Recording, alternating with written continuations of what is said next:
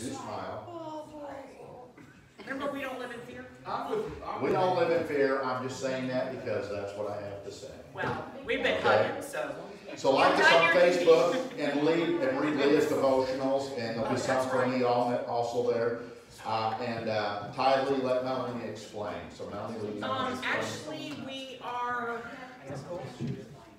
we're not sure we're gonna do it. There's a lot of issues with it. I mean, every time I get past one hurdle, it throws me another hurdle. Have we talked to anybody that runs Ty Lee? Well, now they're asking for copies of driver's license, and so Robbie and I are working on whether or not it's just gonna be the best thing to do, because I did 2 test runs this week and it didn't accept it, and then finally accepted it, and then they said they were freezing us because they want photocopies of driver's license, and I'm just not comfortable with that stuff being out there. So Robbie and I are talking about there's other programs. Let's find something so it just makes it easier for people to give online. Right now they can still go to our website and put it on PayPal or mail a check the old-fashioned way. Send it by carrier pigeon. Anyways, praise the Lord, and we're just so thankful that He is still Jesus Christ, the Lord of all. Amen? Amen. Let's worship with the praise team.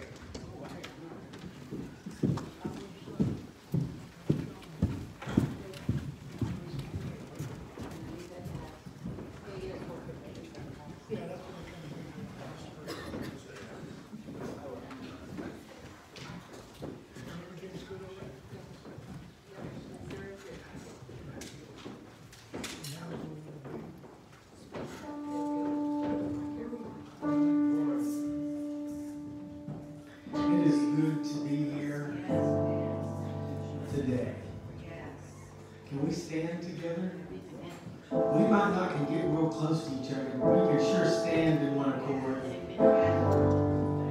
And let's worship the Lord today.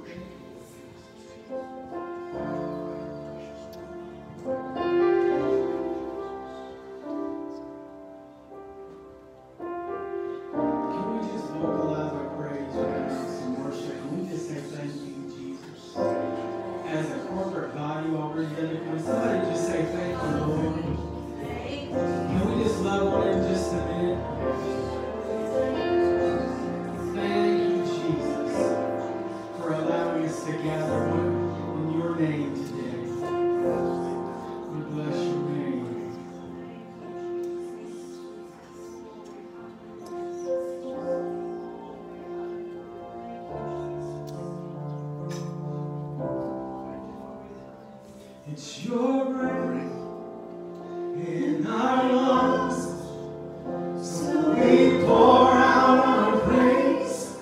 Pour out our praise into your breath in our lungs. So we pour out our praise to you only. Great are you, Lord. Great are you. Great are you, Lord. You give life. You are love.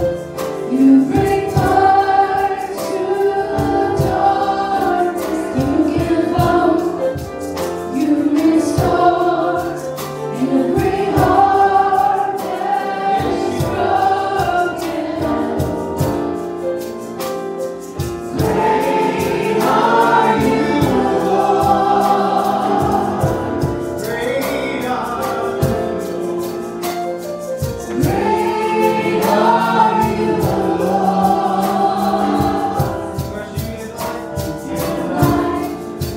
You are love. You bring light to the dark. You give hope. You restore every heart that is broken. Great are you, Lord. Great are you, Lord. Great are you, Lord.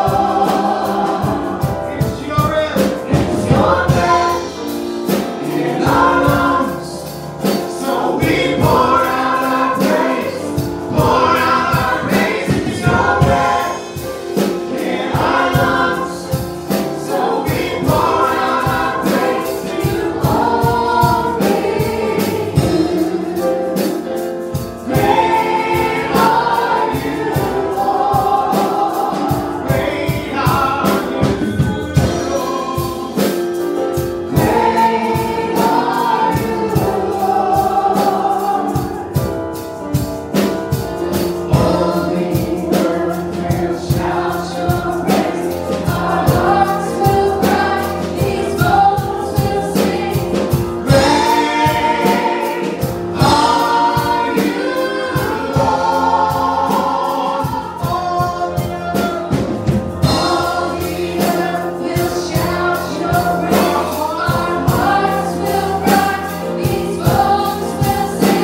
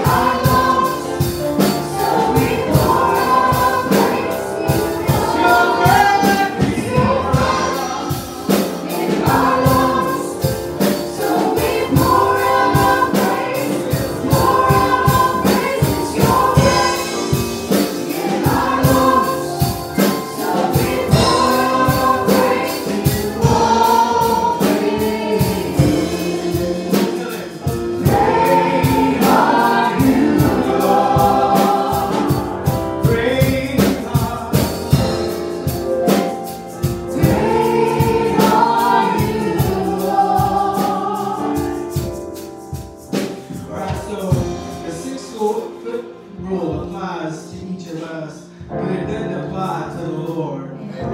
So go ahead and let it in. We're closer this morning. Let's worship this morning. Yes, amen. Thank you. Let's sing this song again, and let's really worship this morning. And we do that, let's make that connection this morning with our worship. So let's sing this one more time. Thank you. Glory be to the Lamb of God. Thank you, Jesus. All the earth will shout your praise.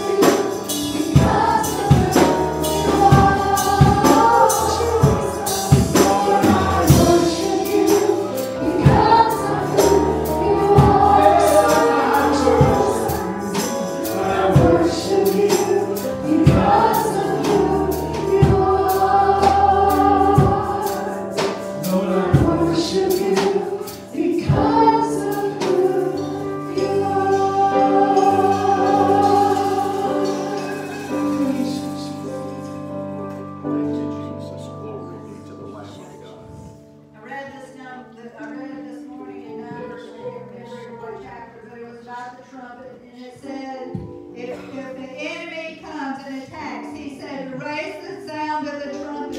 And he says, I will remember you, and I will deliver you from your enemies. Glory be to the Lamb. Thank you, Father. He said, Jehovah Jireh, I am your provider. Yes. He has provided the sacrifice for sins. And in that sacrifice comes everything to deliver us from finances, from corona, from cancer, from whatever. He said to expect me to deliver you. Blow the trumpet, sound the alarm, and I will remember you. I am your God, and you are to expect me to come and deliver you. You're a God that we can Yes. Everything was provided in that Jehovah Jireh, Yes. my provider. Yes. Yes. See how So let's lift up our voice like a trumpet this morning and declare, Jehovah Jireh, my provider, Jehovah Nissi. Lord, you reign over everything. Lord, you reign. Jehovah Jireh, my Prince of Peace. Lord,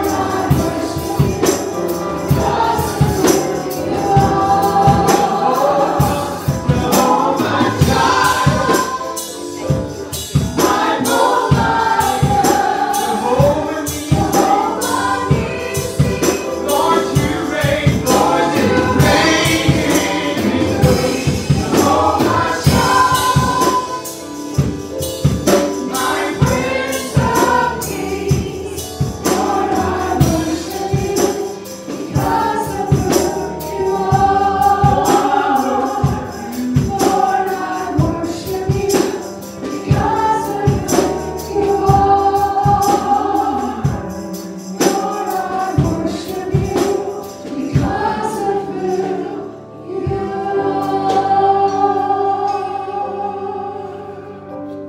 Yes, amen. Thank you, Jesus. Glory be to the Lamb of God. Sing that one more time, choir. Praise Him. Sing that one more time.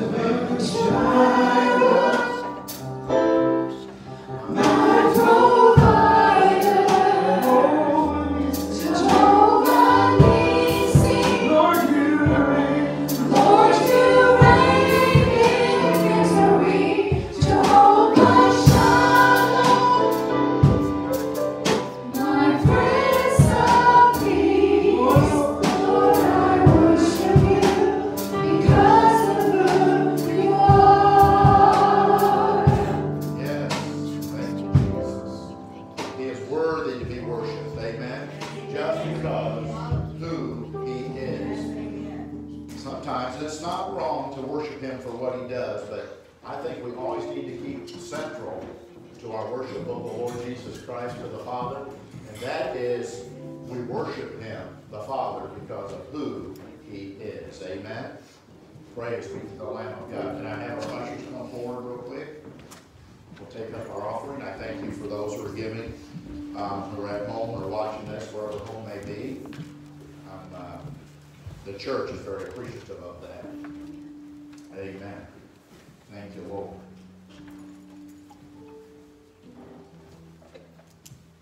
Praise His holy name. Father, we just come to you in the name of the Lord Jesus Christ and count it a privilege to give our tithes and offering. And Father, we thank you, Lord. And I pray that you bless these, Father, to the furtherance and advancement of your kingdom. Bless those that have given abundantly and even more so. And Father, we thank you for this in Christ's name.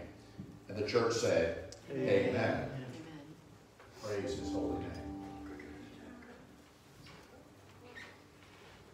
While they're taking up that offering, if you have your Bible, get it in your hand. Amen. We're going to say this as a statement of faith, but also as a worship. Amen. Lift them up with me. Let's stand because we're going to read God's word. Let's stand together. And let's say it together. Lift it up high so the devil knows we believe. This is my Bible. It is the Word of God. It never changes, so that it will change me. Amen? Praise the Lord. Let's look at our scriptures for today. But I fear lest by any means, as the serpent beguiled Eve through his subtlety, your mind should be corrupted from the simplicity that is in Christ.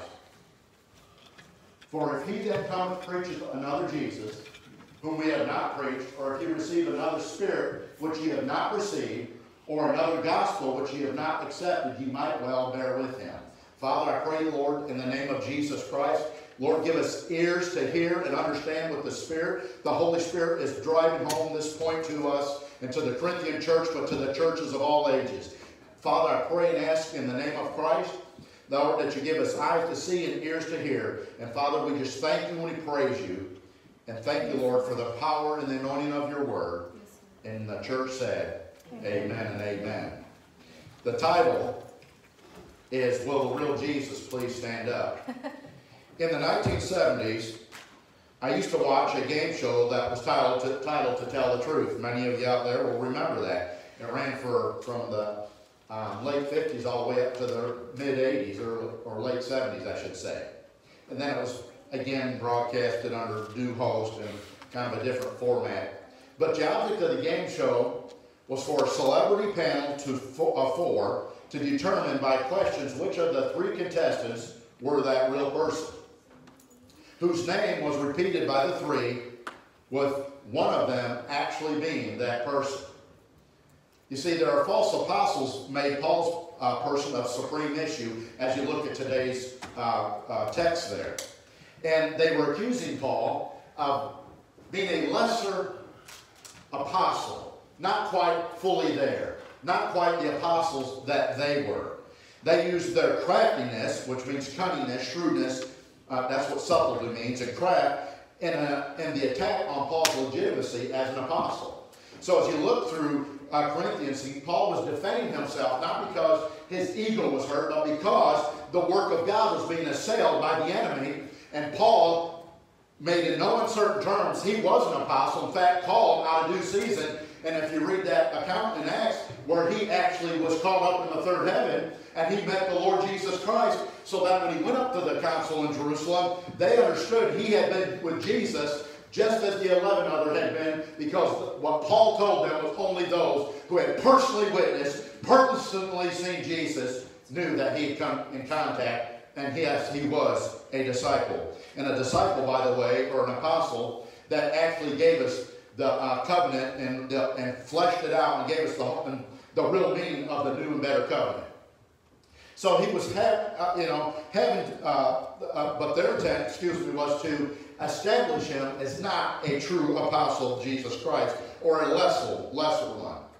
See, Paul will later say that this is no marvel, for Satan himself at times will transform himself into an angel of light.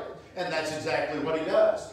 False teaching never comes into the church wearing a nice, or should I say, wearing a neon sign or some type of placard that says, beware of what I got to tell you, because I'm going to lead you from the gospel. I'm going to lead you from the Jesus Christ of the Bible to follow another Jesus, with a warning sign and neon lights going off, or bells and sirens ringing and proclaiming, I am a false apostle. No, that false apostle, that false teacher, that false preacher will always come into the church with some authority, although it's not authority from God. It's a vested authority that they themselves have accrued. They will come in with enough teaching of the Bible that will make it palatable to swallow the poisonous part of their message, to accept that other Jesus, to embrace the workings of another spirit. And this is what has always been the bane of the church, or I should say what the church has always had to be on guard against, even at its inception from the day of Pentecost. So this is very important to remember. All teaching that is false begins with the presentation of a counterfeit Jesus Christ. Now observe, he that cometh, the first part of verse 4, which is our key text today, for if he that cometh, in other words, it's not meant to portray a hypothetical situation, but rather a particular individual who had come into the church of Corinth with devious purposes in their mind. That purpose was to gather a following unto themselves. That purpose was to put Paul down and thereby bring in this other gospel that is a gospel that would not save but end up damning those who follow it. This was not only a warning for the church of Paul's day, but is an admonition for the church of all time. And I'm afraid that there's too many preachers who lack discernment or are not bold enough to proclaim there's something wrong with what's going on in this particular movement or at this particular time or this particular place. Where is God's men and women who will stand in the gap and say, if it does not line up with the Word of God, do not accept it, because it is, as Paul said, another Jesus that's presented and empowered by another Spirit that presents another gospel. We must keep that in mind today.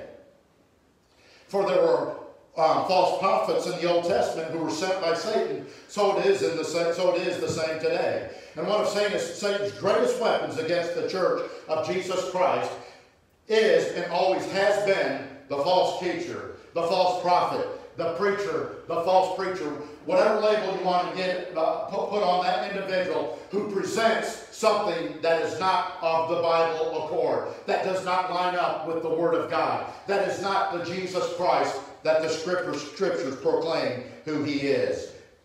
Now note what Paul means by another Jesus. Preacheth another Jesus whom we have not preached. As previously mentioned, this is the main thrust of Satan's deception, and always has been.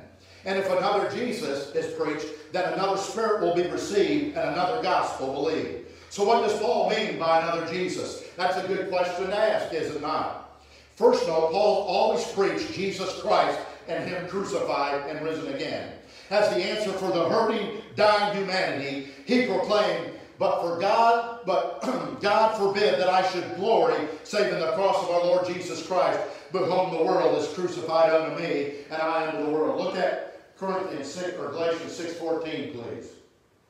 Let's read it again. I had it in my notes, but I want you to read it for yourself. But God forbid. That's a pretty strong statement, isn't it? That I should glory, save in the cross of our Lord Jesus Christ, by whom the world is crucified unto me, and I unto the world. Notice he did not glory in the power of God. He did not, per se, he did not glory in anything but what Christ did and the efficacy of giving of himself on that cross 2,000 years ago. The shedding of his blood. That is the message of the gospel that transforms the life of the sinner into the saint, and then takes that saint and empowers them to do the works that the Holy Spirit has called them to do in the body of Christ. Amen?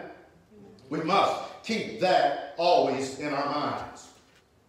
So to preach Jesus in any other capacity than the crucified, resurrected one is to preach another Jesus. This means that the historical Jesus alone is another Jesus. The Jesus that provides money or just temporary material things as a primary message is another Jesus. In other words, to preach Jesus in any capacity, apart from Calvary, we are presenting another Christ.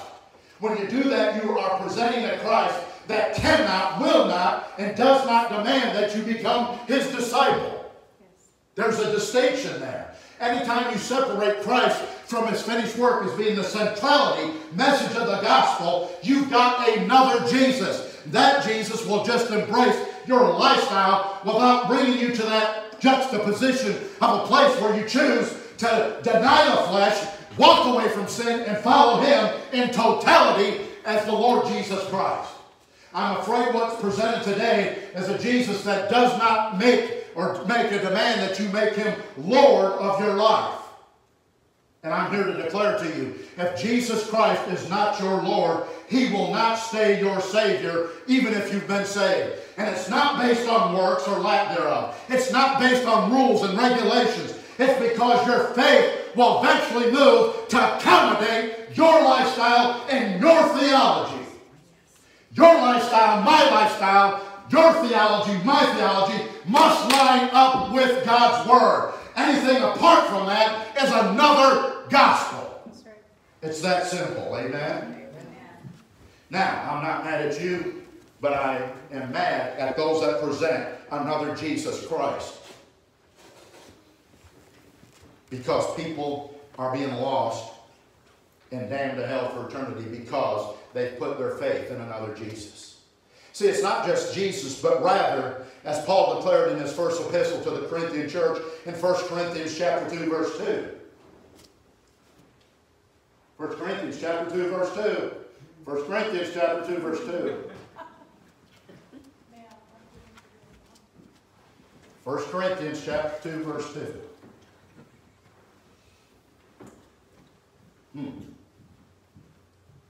We'll have the stoning after church to the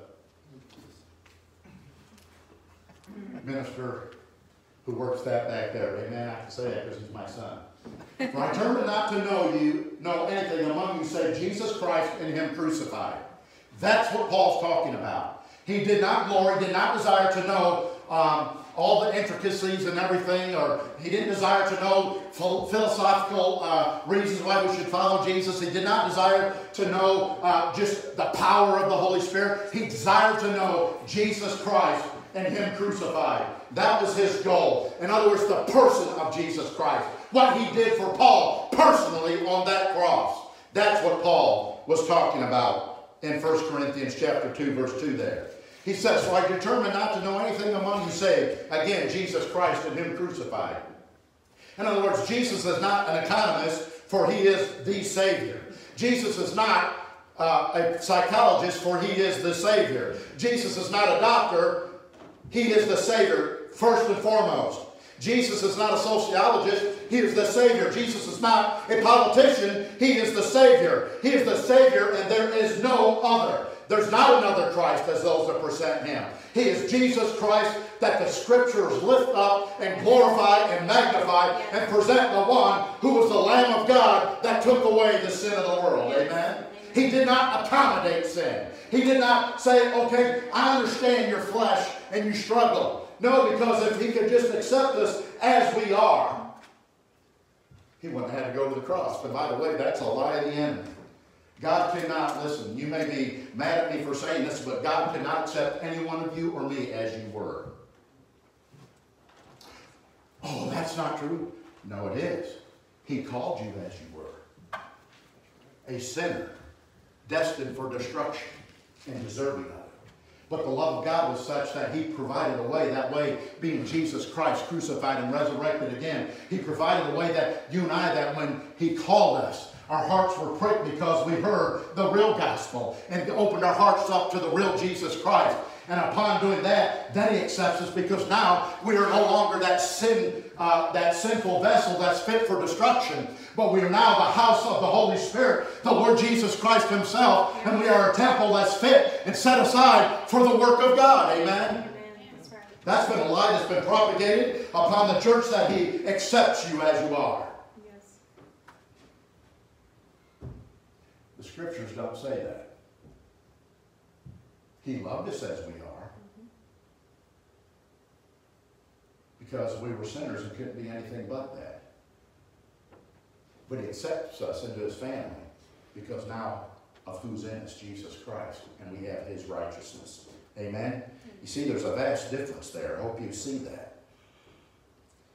While all these things are affected in a positive way, that is not the primary purpose, that being salvation of the soul.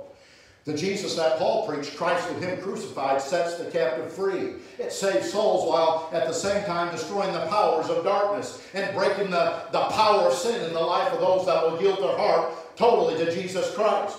You see, man's real problem is sin, and that is the problem Jesus addressed as Savior and did so on the cross. The Christian's greatest fight then is the good fight of the faith. You know, too many people misquote that and they say the fight of faith. No, it's not. It's the fight. The good fight of the faith.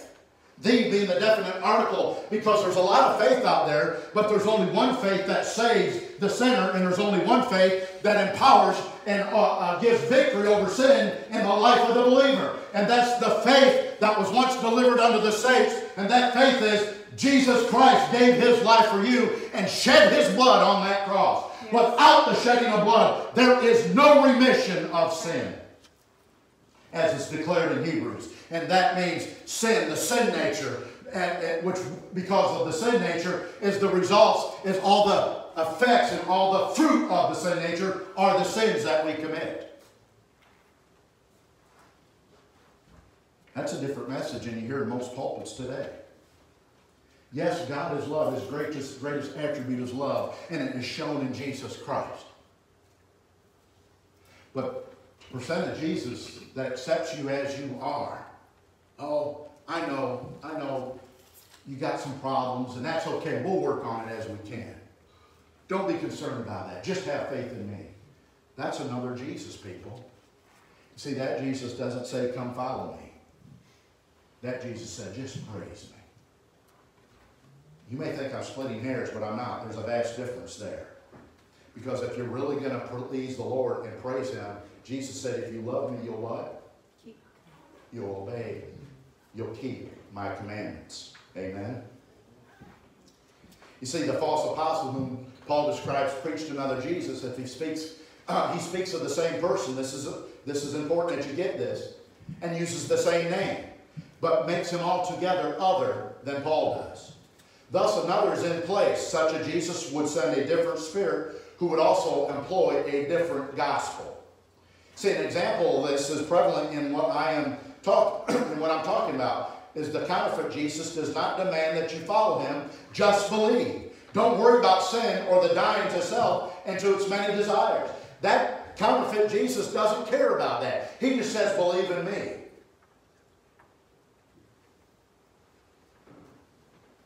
I'm convinced this is one reason, but I don't want to get ahead of myself. But see, that Jesus accommodates you. Can I tell you something? The gospel was not meant to accommodate you or me. The gospel means that we accommodate. In other words, we open our hearts up to this. We line ourselves up to what God's word says, not the opposite. But too many people, if they don't like what this part of the word says, I don't accept it. But I'll run over here to the love portion at the buffet of God, and I'll just get all that and forget everything else because it's kind of unpleasant. I don't want to talk about the blood. I know Jesus did it, but that's queasy, and we don't want to talk about that. Can I tell you something? Actually, no, I'm going to, whether you wanted me to or not. But I'll tell you this. The gospel's not a buffet. You receive the whole counsel of God, or you reject the whole counsel. What do you mean, Pastor? What I mean by that, if you don't receive the whole counsel, you're rejecting a portion of it. And in times past, when people did not understand, or even before the second outpouring, the latter-day outpouring of the Holy Spirit upon the church, you look at those mainline denominations that rejected that, where they are today. They're dwindling in numbers. And if they do got a lot going on, it's simply by their own willpower and wisdom. It's not being led of the Holy Spirit. Amen.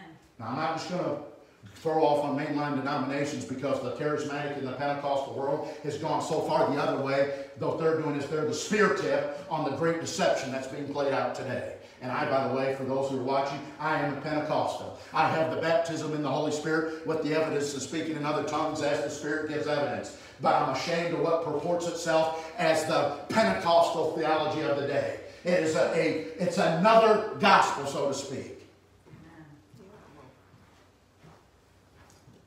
I will not compromise, Lord help me. I believe that's why so many say they are Christians, but bear no fruit. You see, they have put their faith in another Jesus. We all know people right today that claim to be born again and saved, yet their life does not bear that out in any way, shape, or form. Yet they believe they're really saved. And I struggled with that for years, and I think the Holy Spirit, in fact, I don't think I know, He gave me the answer to that. It's because they have put their faith in another Jesus. They really did. Those are going to be those that stand at the white throne judgment and say, Jesus, didn't we preach in your name? Didn't we do all these great things? He doesn't say, no, you never did those things. He said, depart from me because I never knew you. Ye, listen to this, workers of iniquity. They just didn't practice it. That word workers implies they were purposely used of the enemy to thwart the gospel of Jesus Christ. They were enemies to Jesus.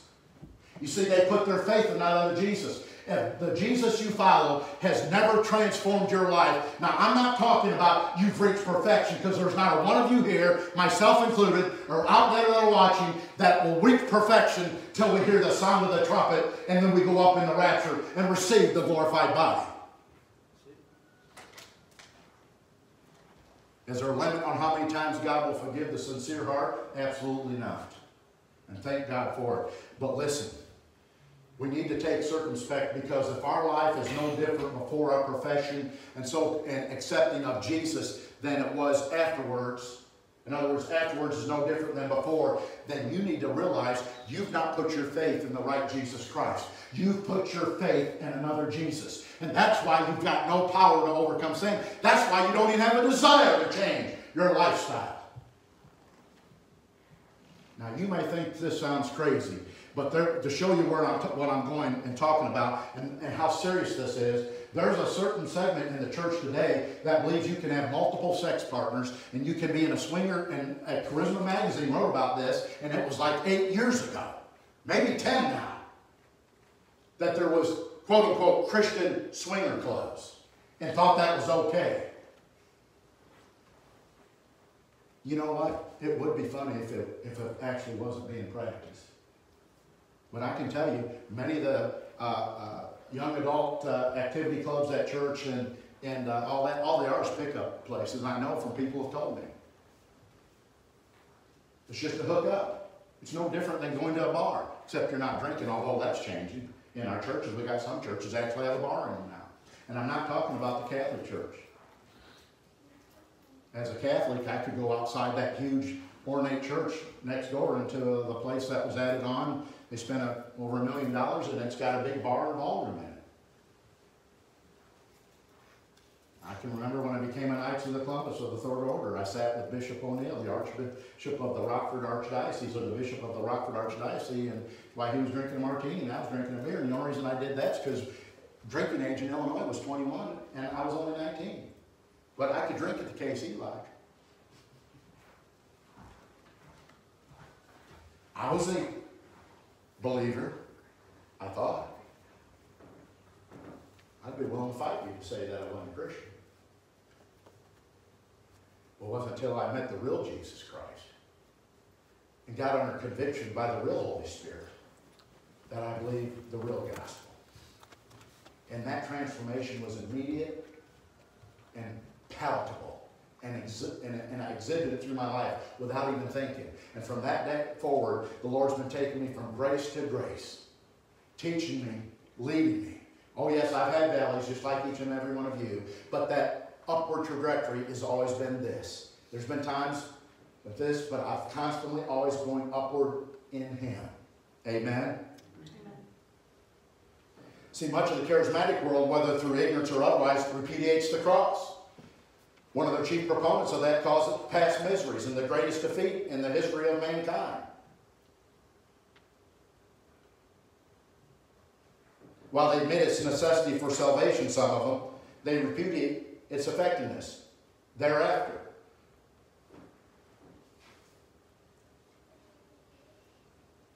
I'm so tempted to say names right now, but I won't.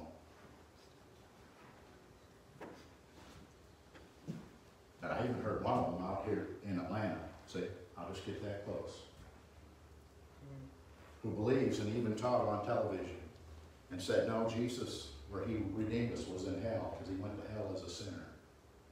And that's the born again in hell theology they have, that Jesus died a sinner. They actually say He took on the nature of Satan. Can I tell you something?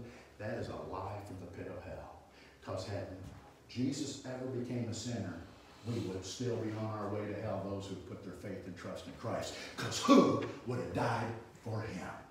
And not only that, He never ceased to be God. That would mean God literally became one with Satan. How twisted is that? Yet they're proponents of this, write about it, talk about it, and I might add, their God is money. Everything they talk about is money, money, money. Now, I'll get off my soapbox there.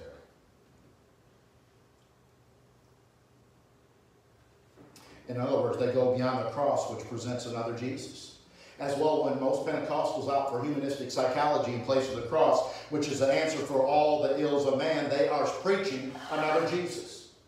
And that's what our own denomination. We have elevated man's wisdom above the Word of God, which is the only true wisdom there is in the world.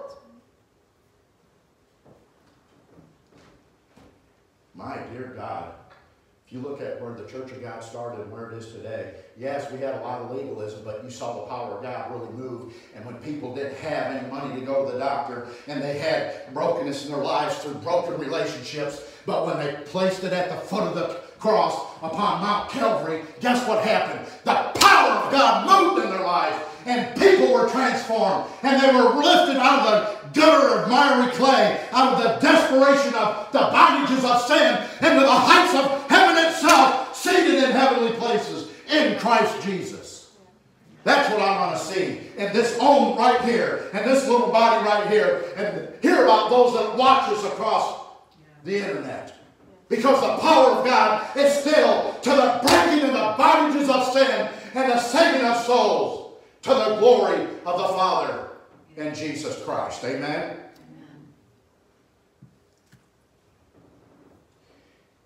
You see, that Jesus saves no one or delivers no one. He just doesn't. Paul, using the phrase, whom we have not preached, proclaims the fact and the truth that the Holy Spirit gave him his message. And thereby the message of the cross.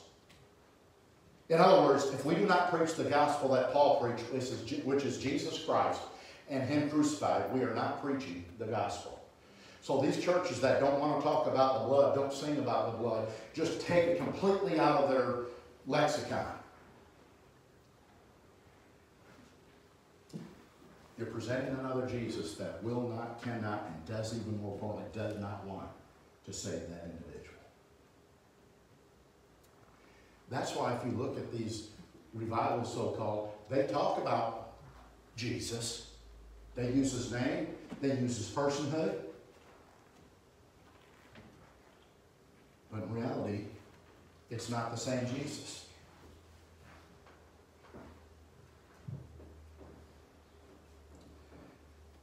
There's an individual in our church, in our subdivision years ago, said, you got to be one of those preachers, and they go to a big mega church in Woodstock.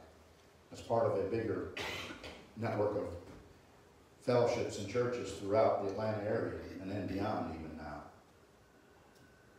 He said, you're one of those pastors that just preaches fire and hell and brimstone, aren't you? I said, no. I said, actually, I've only ever in 25 years of ministry preached 2 messages on hell itself. But what I do preach is Jesus Christ crucified and risen again. Yes. I preach the whole counsel of God. Can I tell you something? You cannot have love without the opposite. See, that's why Jesus can judge and will be the judge at the great white throne judgment, because his judgment is perfect. His anger is perfect. His wrath is perfect. Just like his love is perfect. Those that go to hell today, because they took their last breath, those that go tomorrow, those that go, and those that have gone in the past who are there now, it's not because God chose them to go to hell. It's there because they rejected the only way to get to him. Listen, have you ever thought God, the second member of the Trinity, became a little babe wrapped in flesh, born in a manger? And from the time at least when he was 12, he knew his sole purpose was the cross. Now, as horrifying a physical death and the beating that he incurred would, I believe, kill every man. But see, Jesus had the power to lay his life down, and he had the power to raise it again. But those 40 stripes where his ribs were exposed and his head had swelled like to this size, where they had plucked his beard out and drove those thorns, that crown made of thorns, the thorns were 3.5 inches, and they beat it where it actually pierced his skull. Drove into the bone itself.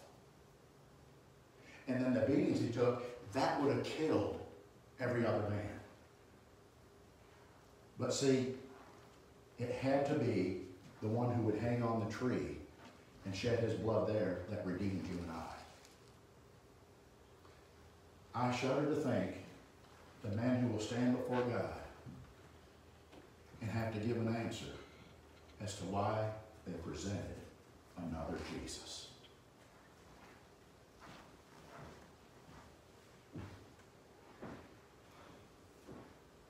It's a sobering thought. So we should examine what we believe. And this is why in 2 Corinthians 13:5, Paul would tell the church at Corinth, 2 Corinthians 13:5, examine yourselves whether you be in the faith. Now let me ask you something. This is Paul writing to believers, not unbelievers. You understand that? He said, examine yourselves whether you be in the faith. There again, it's not whether you have faith, but look at the definite article, the faith. There's only one faith that saves. Prove your own selves. Know ye not your own selves. You know that word prove in the Greek literally is like what you do with gold ore and silver ore. You put it through the fire to get out the impurities. And what's left is pure gold and pure silver. Know not your own selves that Jesus Christ is in you, except ye be reprobates. In other words, he's telling the Corinthians, why are you living like what your old selves were when Christ is in you? See, the problem is some of them had started resorting to this other Jesus, as Paul declared in Galatians. That was the big problem in the Galatian church.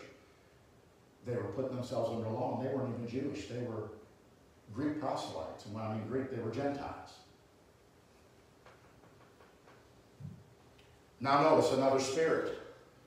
Or if you receive another spirit which ye have not received, tells us that the end result of another Jesus is another of another Jesus. If another Jesus is presented, it is guaranteed that another spirit, will be the result. That's the end result of another Jesus.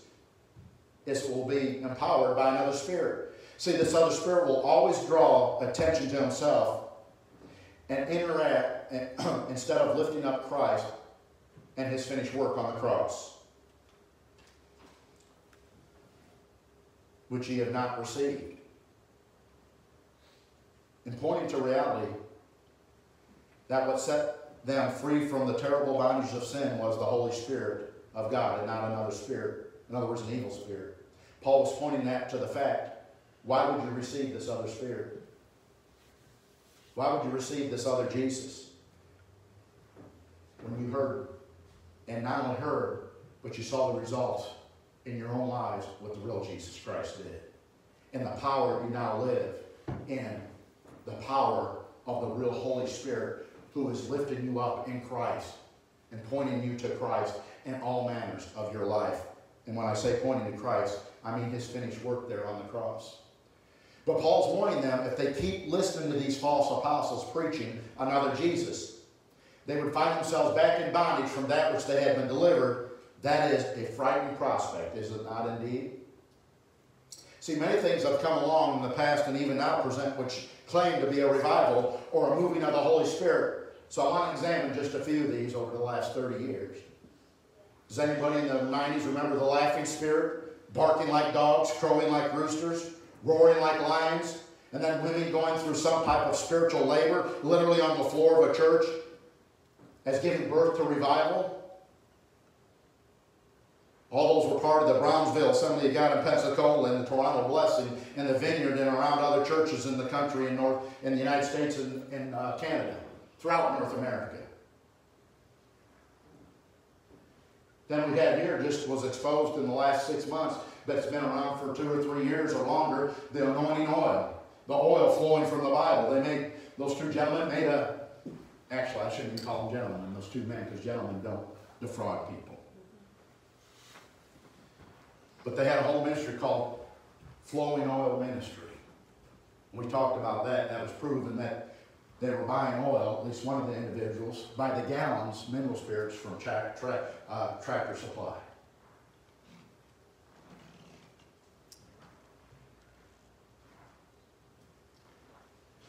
And you have a church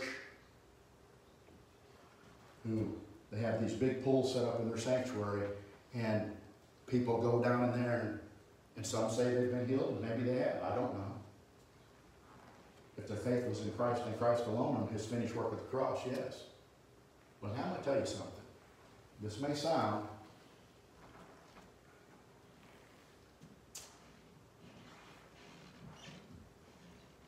very controversial. But we know who generates sickness. Do we not? It's Satan himself. Sin and disease, that's all part of the fall. That's all part of Satan now putting disease upon mankind. Do you think it's possible to perpetuate another Jesus, another spirit, another gospel that Satan would have, that demonic spirit release that person so they could claim they were healed under those circumstances? I think that's a good question, and I think that's a legitimate question to ask. And I'll tell you why in a second, in just a moment.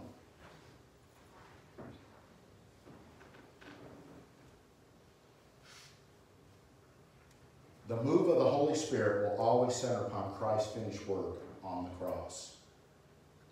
It is Jesus and what he accomplished at the cross that will always be lifted up. Never signs, never programs, formula, that doesn't work. Even the Holy Spirit himself will not take central focus in even a revival or any other part of our worship. You see, I said back years ago, that's going back in the early 90s when the whole Pensacola thing started breaking out in the church. People were flocking after signs and wonders. And I kept saying, you know what? Jesus in his own day and time said, you know what? It's an adulterous generation. He wasn't just talking about the Pharisees and the Sadducees alone. He was talking about most of the Jewish people. They were following him because of signs and wonders. Signs and wonders. Signs follow those that believe. But the moment you start chasing after signs, you're putting yourself on a slippery slope and making yourself a candidate to being deceived. You cannot chase after signs. Because the Holy Spirit, and going back to those so-called revivals back then, the emphasis was on gaining power with the Holy Spirit. Go to John 16, chapter 13 and 14. I want to read this real quick, and I want you to look at it. This is Jesus talking now. In John's Gospel, he says, howbeit, in other words, he's making an emphatic statement here. Howbeit, when he, the Spirit of truth, is come, he will guide you into all truth, for he shall not speak of himself. But whatsoever ye shall hear, that shall he speak. And he will show you things to come. In other words, the Holy Spirit will always present and lift up Jesus Christ. Yes, the Holy Spirit is fully God. But he receives his adoration, his praise and worship vicariously, so to speak, through the worship of the Father and the Son. Nowhere in the New Testament or the Old do we worship the Holy Spirit directly. You do not find that. We don't even address the Holy Spirit directly. You don't find that in any of Paul's writings. Look at it yourself. In fact, Jesus himself said, when you pray, pray like this. Pray to the Father in my name. That's what Jesus told us. He didn't say pray directly to the Holy Spirit, because when you do that, this is why. You're praising the Father and praying because all good gifts come from the Father of lights, is what the Bible declares, from above. And the Father will dispense those good gifts to those who know him and love him through his Son, because it's the Son that bridged the gap, that made a way for you and I now to be in the family of God. It was Jesus Christ who became flesh and walked up that hill called Calvary some 2,000 years ago. An emaciated figure. In fact, the Bible says you couldn't even recognize him as a man.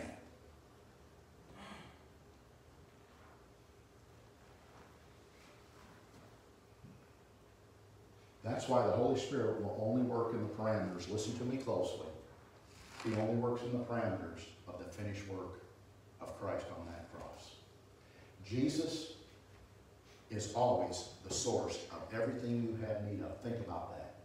Salvation to the lost, and after that, for everything you have need of in this life, for godliness is provided for what Christ did on the cross. And the Holy Spirit will not work outside of that. In other words, if you think by fasting and praying hours a day or doing any other thing in and of itself will give you victory over that which you so desire in your heart, you will miss it and never attain it. Because the Holy Spirit will not honor your effort in praying to receive something from God. As far as, and what I mean by that, because I pray, I merit something. No, we pray because we have a relationship with the Father, and His desire is to give us those things that Jesus Christ already purchased for you. How many remember the Daniel fast that went through the whole, and some churches still do that? Who participated in it? Was there any lasting effect out of that? No. Not if your faith was in the fact that you fasted. God, you saw what I've done. Now I know because what I've done, because you know my sincerity and my love for you, you're going to move. That becomes a wage. You cannot earn by doing work your salvation as a sinner, and you cannot earn by doing any type. Those things are good enough themselves if they're in the right place. Prayer, fasting, reading your Bible. But the moment you say, because God, you know my heart, and you can be the sincere person you want, you can be reading and all this, and somehow you think, because I'm drawing closer to God, now God's going to do that what I so pray for in my life, in the life of my family, or whatever it is, my finances, marriage, children, whatever. God will not answer that prayer. That's why Paul said, you frustrate the grace of God, because here's what happens. The moment you say, God, I've done this, therefore you're going to give what I need because I've done something for you. And you're proud of me. The Holy Spirit stands back here in a believer's life and does not do anything. That's frustrating the grace of God. You say, Pastor, how can you say that? Well, I can say it like this. If you, the believer, are still struggling with any type of issue and sin in your life, you don't have the victory. I'm not talking about sinless perfection, because that won't happen until you get the glorified body. But people who struggle and are still struggling with the same sinful tendency, and it doesn't have to be the big five. It could be hate, it could be malice, it could be unforgiveness, it could be slander, it could be gossip, whatever it is. And you haven't found victory, it's because your faith is not placed in the right object. And that object is Jesus Christ and what He did on the cross. You see, Christ is always the source. But the only way you tap into that source for victory is through the cross. It's the means by which He dispenses the victory that you and I so desperately need. You see, to the sinner, they have no problem putting their faith completely, totally, in what Christ did on the cross to save them.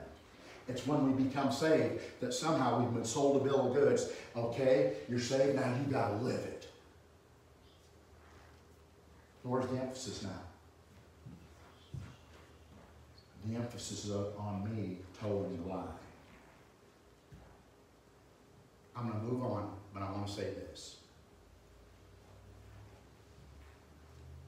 The only thing incumbent upon the believer, the only thing, and it's not a work, but it's saying, Jesus, I want your will to swallow up my will. See, that's faith. That's not a work. Because you can't force God to swallow something that you won't freely give Him. You can't force God for anything. But the moment you say, you know, Lord, you said, I've got to be holy for Jesus, for you are holy. And literally holy means set apart.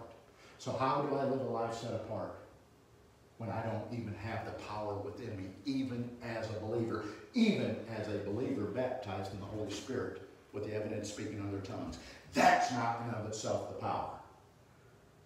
What happens then is you got the potential, but the Holy Spirit only brings that potential to bear in your life when you keep your faith and trust completely, just like you did as a sinner, upon saving faith. You keep that same faith that God, you desire, you command that I follow you. But I know I can't, but that's okay, because Jesus, you already have done it for me. I trust you to now do it in my life. And you will find, bam, the power of God so working in your life. Things that you struggle with all your life will suddenly start to fall. You know why? Because it's the Holy Spirit's business to make you a vessel set aside for God. I'll quickly bring this to an end.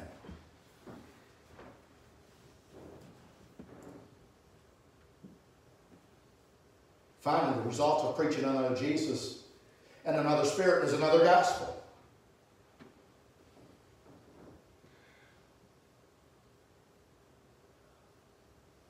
And I want to say this before I get out of here, before I get out off of this issue right here.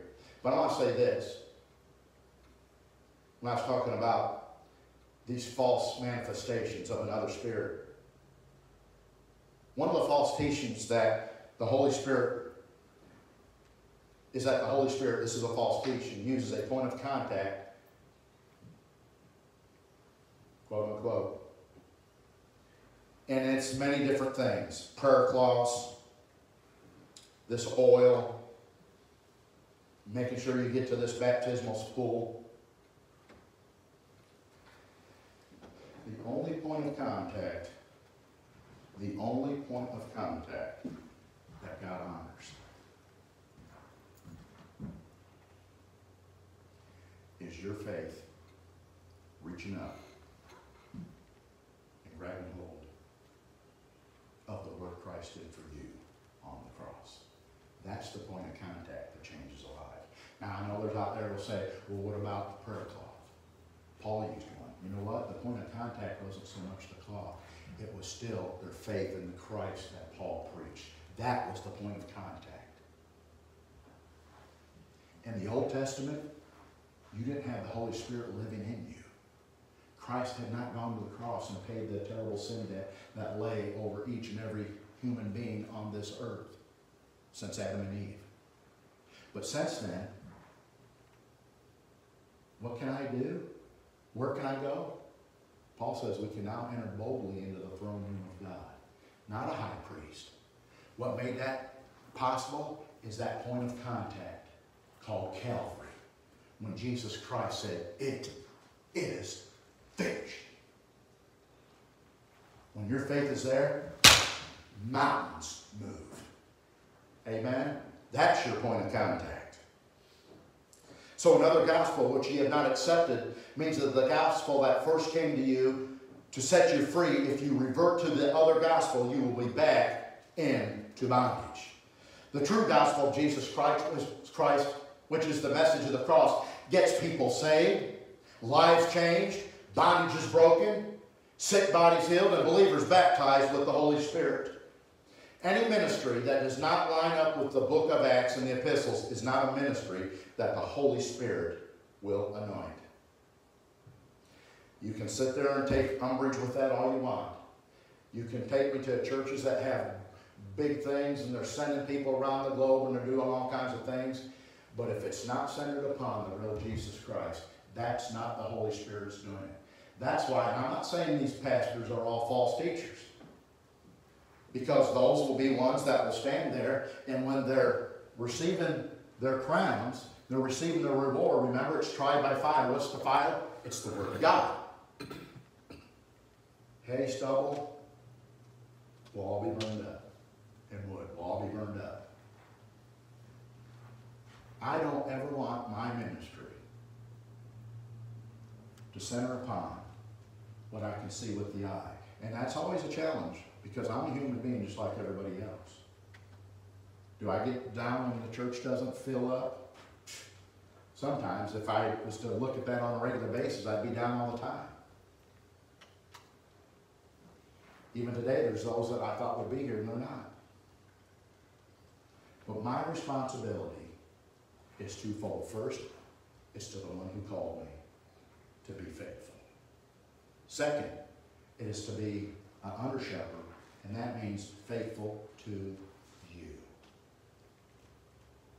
And you know what? I've settled that in my heart. That's good enough for me. If that's all the platitudes and that's all the thankfulness I get, I'm good with that. Because first and foremost, like I said, I want to be faithful to Him who called me, counted me worthy, not worthy in myself, but worthy in His great plan to place me in the ministry. Amen? And that can be taken down to your level too. Be satisfied with what God is doing in your life. And don't move away from that until you're led completely by the Holy Spirit. You see, God's Word must always be, can I have you come up here? Where is my music minister? Here he comes. God's Word must always be the litmus test by which all ministry is to be proved. You might well bear with him. Paul is in effect saying to the Corinthians, he comes and preaches another Jesus whom we did not preach to you. And he's saying this, he goes, you know that it is not the same Jesus. So what did you do? Did you avoid the false teacher? No, he said. You tolerated him. By the words, well, did you bear him? You see, stand with me today. I'm bringing this to a close right now. These false apostles were offering a different picture of Jesus as He lived and walked on earth. Most likely a Judaistic picture which emphasized the Judaism of Jesus and Him keeping the law in a false way. In other words, they did not understand He did it for us because we couldn't keep the law for ourselves. No man can, or could, or has, or ever will. So how is it unlike what we see today? Jesus that is presented is not the Jesus that the Bible has revealed. Notice from Jesus, Paul advances to the Spirit and then to the gospel. Because it is the Spirit through whom Jesus works among men and women, and because it is the gospel then, by the means of which the Spirit does the work. So these three, Jesus, the Spirit, and the gospel, occur in their natural and proper order. So remember, the false apostles whom Paul describes preach another Jesus. There again, they speak of the same person and use the same name, but make him altogether other than Paul does. Thus, another is in his place. Such a Jesus sends a different Spirit who employs a different gospel.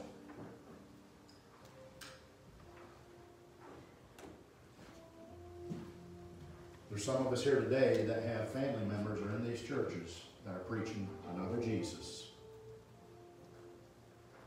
that's anointed by another Spirit, which presents another gospel. We need to lift them up in prayer. Take that serious. Some of you know in your heart of hearts that what they're in and where they're at is wrong. And I'm going to tell you something. Family is the hardest to witness to. You know why? They see all your flaws. You don't see all my flaws, although there's very few. You got to really get a magnifying glass. If you want one, just ask her, because she can bring them all to the surface real quick. Many of you know he's my best friend in the ministry, my best friend, period. Bill Flynn. And they'd been married probably about 20 years. And he was on the state board of the 5 New England states, as well as pastoring the biggest church in Maine. As they were going to one of the state functions, or the 5 state functions, that he was going to be the keynote speaker. They'd gotten an argument. Who's never gotten an argument going to somewhere to do something for God? And he looked at Maddie and said, Maddie, just tell me what's wrong with me. He said, she didn't let up for 2.5 hours. And he said, the truth of it was, she was mostly right. And he said, now go and preach to 1,500 people. He said, I felt like I had to drag myself up the platform. He felt like he was about this high. And somehow it came out of his message. He relayed what happened, but said, you know what? Thank God for a godly wife. Wasn't he was off in some sin. It wasn't that at all. He, just like most of us at times, was not being led by the Holy Spirit, but by our own spirit, and acting that causes problems, does it not? I know what he meant. Because I can tell you, we lived 2.5 miles from a church we attended almost 10 years. We could get up and I love you, honey, baby. It was great. We had a great date night last night, 2.5 hours. We were looking for divorce attorneys. I mean, 2.5 miles, not 2.5 hours. And I thought when I got called, finally, I was called early on in my Christian life. And when I finally yielded to that call to go into the ministry, I thought, well, we'll be beyond that. No. I can remember one of a knockdown, drag-out fight, and she didn't even want to go in the church, and I had to go in there and say, praise the Lord, don't you love Jesus? But you know what was great? By the end of the service, we were knitted back together, because that's what God does. So, I don't know why I'm saying this, maybe it's for some of you here. Don't let the enemy disrupt you. No, he's going to attack you anytime, even on Sunday morning, especially Sunday morning, but anything you're going to do for God, he is going to attack you. You're laughing because you've been there, haven't you? It's all Ellen's fault, right? Yes. Yes. All right. Praise the Lord. I love each and every one of you. Go in the fear and admonition of the Lord. But remember, anything that's taught to you, even if I teach it, you compare it to the Word of God. Because I'm not perfect. I might get lost. I might miss it. I might be following my own spirit. Love me enough that you would challenge me on that. Amen. Because I love you enough, I'll challenge you on it. I know I've made some mad. I haven't seen them back here since then. But not because I wanted to be in their face or browbeat them, but because as a pastor, as an under shepherd, that's what a pastor is. I'm mandated by God to give the word and guard the flock. And if I don't, and if you're one of the sheep that he's put me and as a shepherd to shepherd you, not over you, not to browbeat you, so to speak, not to tell you where you can go, what you can do. That's not the job of the shepherd. The job of the shepherd is to keep the wolves at bay and feed you or lead you into green pastures where you get fed. And those green pastures is the unadulterated Word of God. Amen? So let's go. And each one of you, like I said, if you've got family members or friends, lift them up. Take them before the Lord in prayer. And God will move in their behalf. Father, we come to you in the name of Jesus Christ. Thank you for this opportunity to preach your word and to minister and just proclaim the glorious gospel of Jesus Christ. Father, I pray that everyone here and those who have watched through the internet, that you bless their day today, bless their going in or going out, bless their coming in, bless them with their families. Just let them feel the presence and power and love of Jesus Christ. And Father, we thank you and praise you for this in Christ's lovely name. And the church said, Amen. Amen. You're dismissed. Take it away, brother.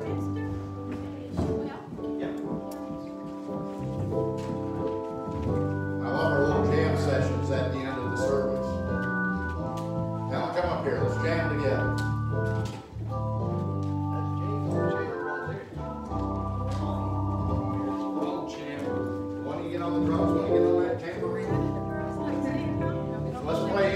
Bass guitar player and guitar player. And just for the fun of it, let's pray in a saxophone. Amen.